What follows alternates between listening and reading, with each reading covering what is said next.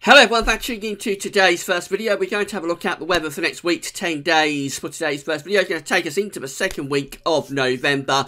Much more unsettled conditions on the way. So if you've been waiting for the wet and windy side of autumn to show its hand, because it's been quite a quiet autumn really over the past couple of months. We have had periods of unsettled weather, but overall high pressure has been dominant through much of this autumn, as it was through the summer. So you've been waiting for a bit of wet and windy stuff to get going. It looks like things will be livening up a lot. By the time you get through to the weekend, I think we're going to see heavy rain, gale force winds, and these conditions are likely to continue, certainly unsettled conditions likely to continue through much of the first half of November. So I'll take you through everything that's going on there very shortly. We'll start off with the tropical Atlantic. We'll have a look at the CFS V2 as well.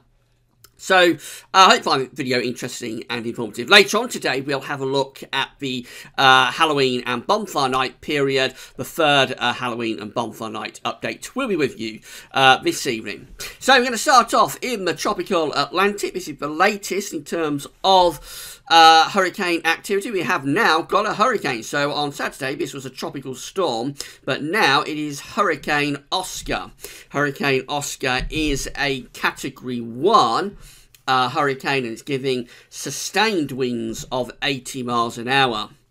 The track of Oscar from the National Hurricane Center is this. So the current position of category 1 Hurricane Oscar is just there. And the National Hurricane Center are forecasting it to move northeast, was in that sort of position. Next couple of days, it's likely to go up to a Category 2, so it is going to strengthen a little bit in the next couple of days. By Thursday, it's somewhere around there as a post-hurricane by that point. And then we get through to Friday and then Saturday, and going further north into the middle of the Northern Atlantic by then, down to post-tropical storm status. We may well see impacts from Hurricane Oscar over the weekend.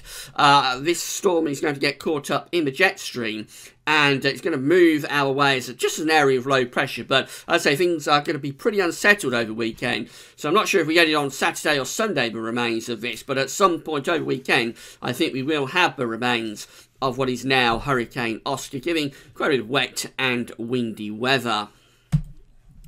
This is what's happening in the stratosphere at the moment in the North Pole at 10 HPA. So at the moment we have got quite a cold stratospheric temperature actually. The grey line here shows where we've been with, or it shows a trend for this time of the year. So we are in a cooling time of year till around December, January, and then we start to lift the stratospheric temperature up, of course, as we go into the end of winter and the start of the spring. The black line shows where we've been with this season of temperature so far, and we are pretty cold now. We're under the grey line, we're colder than average. Have got really quite a cold stratospheric temperature indeed at 10 HPA, which is like the highest level of the atmosphere in the stratosphere over the North Pole. I've got a little bit lower down to 30 HPA, still very high up, but it's a little bit lower down than 10 HPA. We see a very similar story again, colder than average at the moment with the temperature at 30 HPA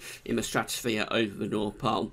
Now, I've been showing you this chart in the winter updates. This is depicting the strength of the zonal westerlies, both in terms of how the strength of zonal westerlies are at the moment, at 10 HPA, so strength of the zonal flow, if you like, 10 HPA.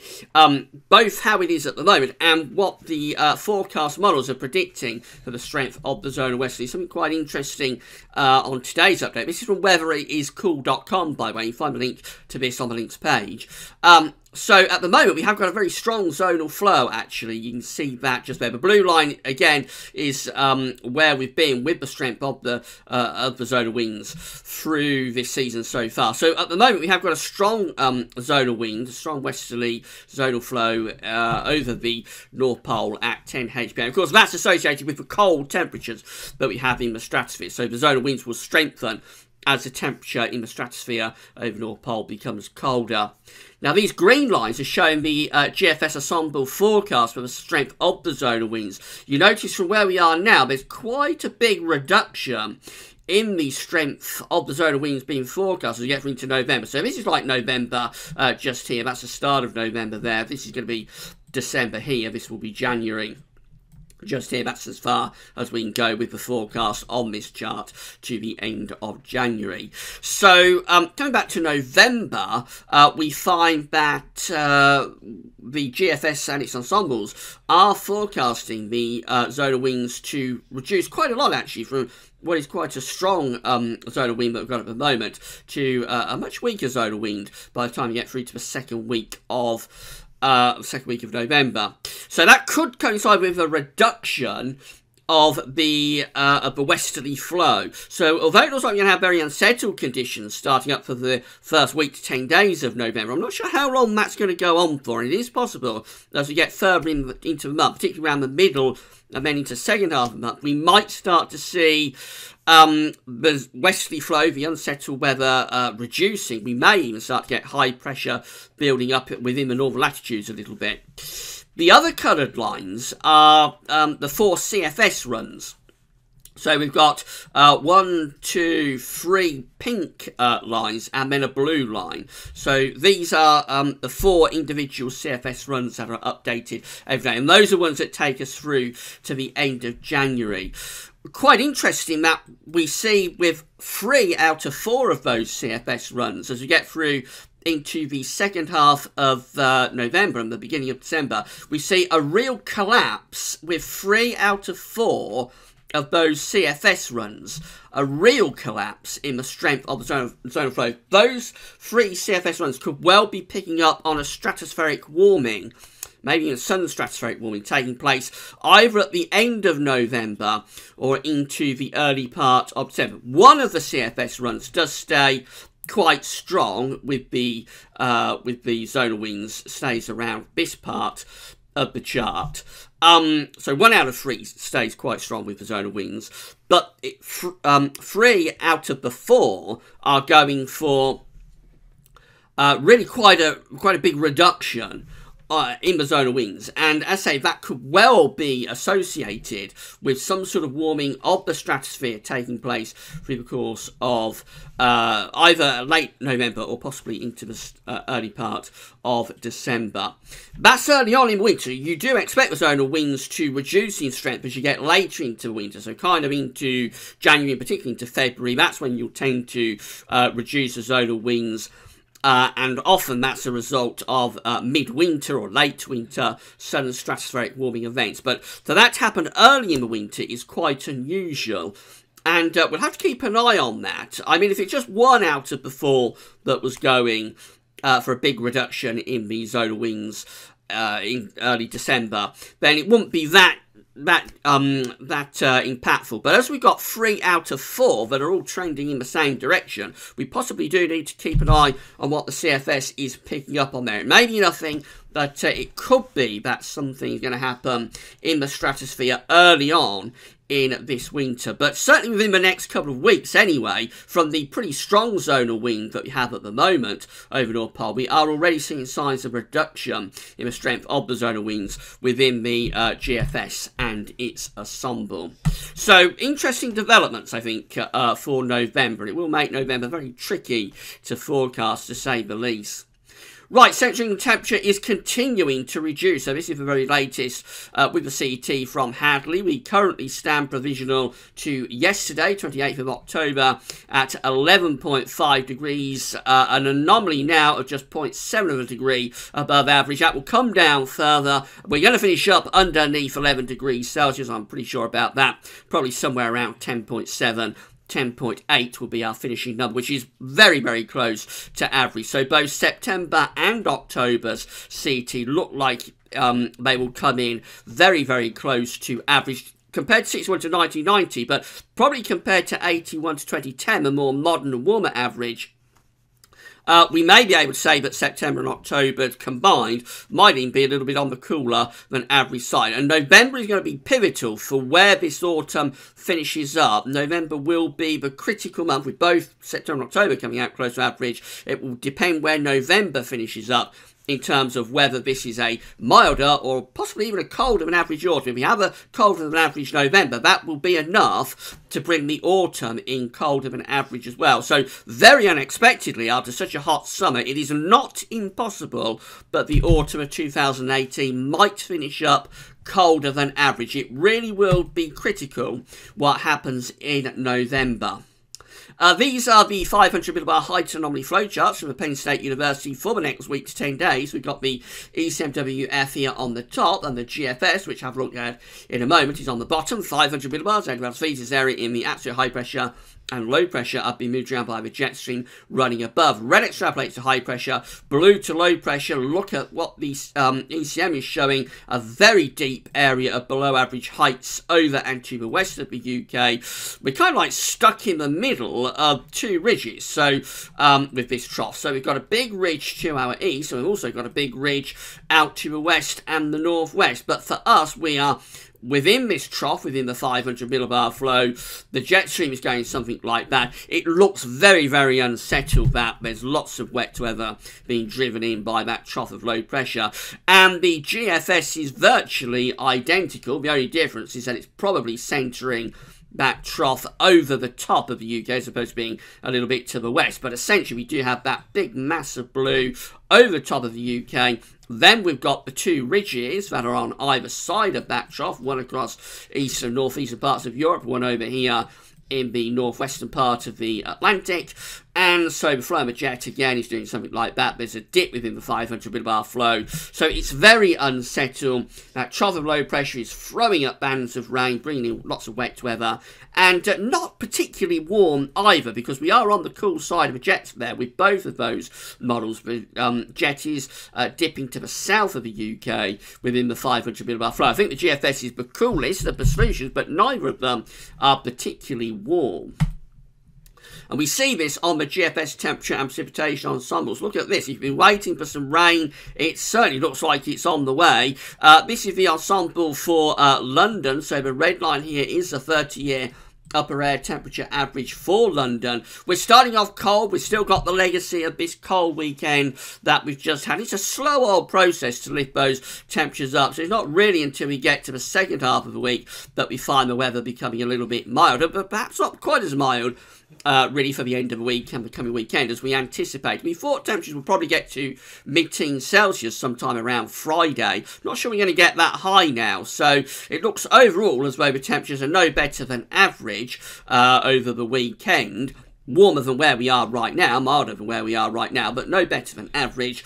And then we reduce the temperatures again as we go into the end of the first week and the second week of November. So pretty cool temperatures coming up after a cold start. But the main thing, I think, with this chart is the precipitation spikes, because although the next sort of 2 or 3 days don't have too much precipitation, from around Thursday onwards, those rainfall spikes are increasing dramatically, and that does look like all of a sudden we're going into a very wet spell. And bear in mind, this is for the far southeastern part of the country. This is London, so it's one of the driest places in the country.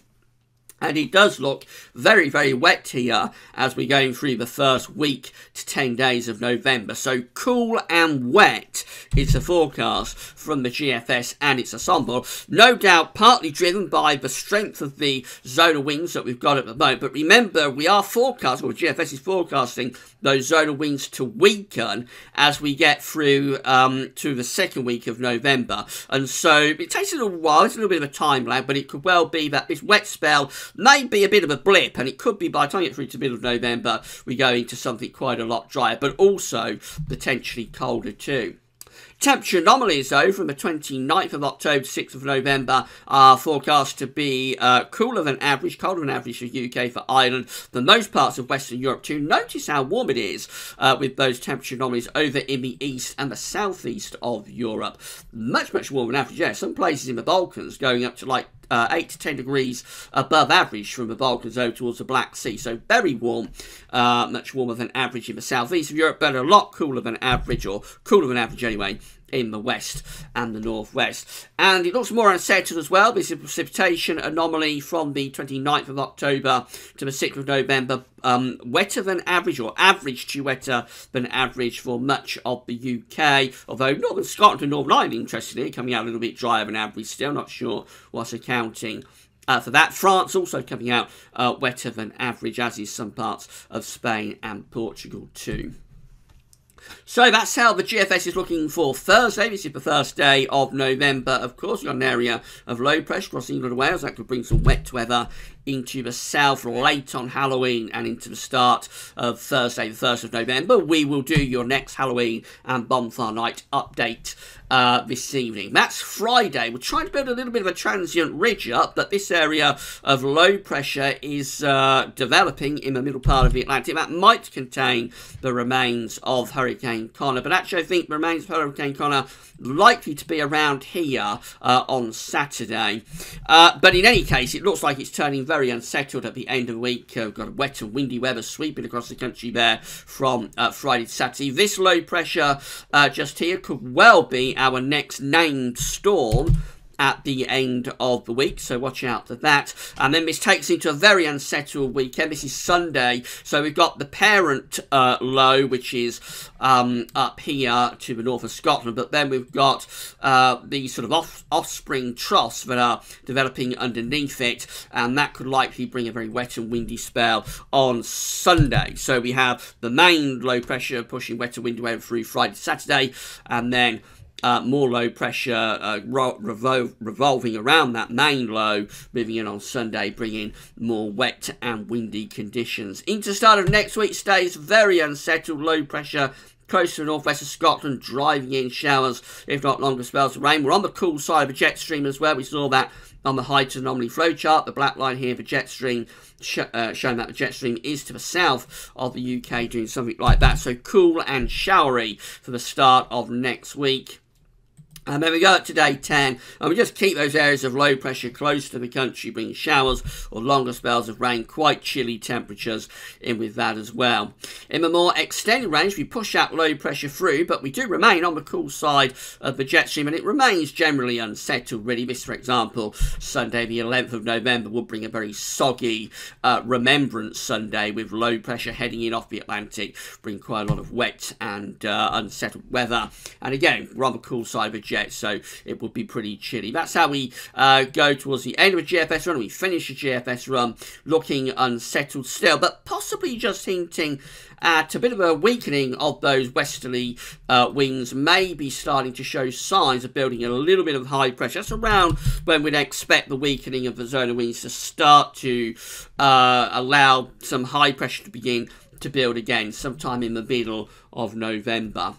That's how the ECMWF looks. That one also unsettled as we get through to weekend. This is midnight Saturday. It looks quite stormy. We've got probably gale force winds across much of the country and heavy rain moving in from off the Atlantic as well. That's Sunday, so that first area of low pressure is crashing into Scandinavia, but we've got this next one that's heading our way, could bring more wet weather in during the course of Sunday, probably quite windy too. That's how things look at midnight on Monday, that low pressure across Ireland. So again, very unsettled conditions over weekend and into the start of next week. In the more extended range, this low pressure is out to the west of Ireland, still throwing in more rain bands. We've got high pressure building a little bit stronger than on the GFS to our east. So quite mild with those southerly winds pushing up across the country. But again, the main thing is very unsettled. And then the GEM looking like this, all very, very similar. Lots of unsettled weather as we get through to the weekend. We've got this area of low pressure pushing in across the country. And then we go through to start of next week, just keeping things unsettled. Low pressure never far away as we get to day 10. That's how we look. Again, very unsettled conditions. Low pressure driving in from off the Atlantic, bringing showers or longer spells of rain. And again, quite cool too. We're on the cool side of the jet. The jet stream is going to be down there somewhere. So all much of the muchness, very unsettled conditions setting up for the early part of November. Our 10-day accumulated precipitation forecast is from weatheroutlook.com. Yeah, you can find it to weatheroutlook.com links page, is increasing all the time. So now most places are being forecast to get above 20 millimetres of rain in the next 10 days. There is a swathe of quite wet weather here through parts of eastern England, the Midlands, down to southern England, where we've got kind of like 50 to 60 millimetres in some places. North East England doesn't look overly wet, nor does eastern parts of Scotland. But overall, I think these charts are increasingly increasing the rainfall totals over the first 10 days of November. Finally, the CFS V2 for the next month. These are the 500 millibar heights broken down into week periods. The first week period takes us from the 29th of October to the 4th of November. Looks very unsettled. Below average heights through the country. That's low pressure through not just the UK, but much of Western Europe too. The jet stream's dipping through like that, so we're on the cool side of the jet, and we're unsettled.